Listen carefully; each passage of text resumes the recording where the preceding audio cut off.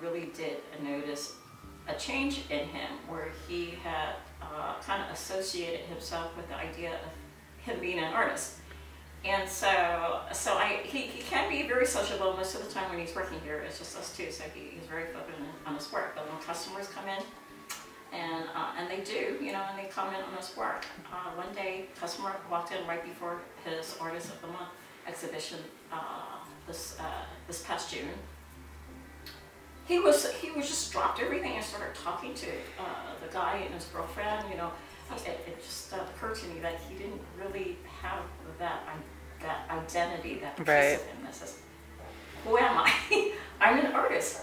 What do you do?" You know, things. I'm a person who's an artist, and that whole idea of him having a purpose in life. Right. And his, I think his sisters have commented. It's like he found his calling, you know, and he's completely, you know, at peace with himself. And this is what he does.